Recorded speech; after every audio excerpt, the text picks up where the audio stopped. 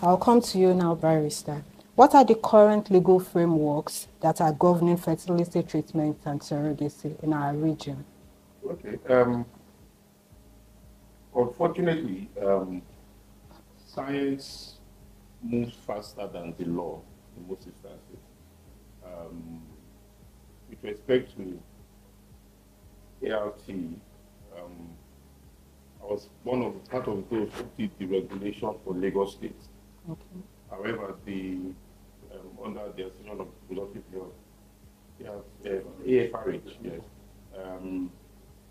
However, it's called the ethical guidelines. So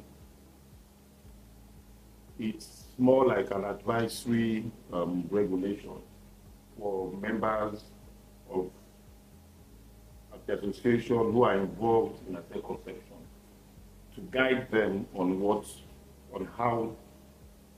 to do, the ethical considerations involved, which they have seen over time, so they use that as a guidance.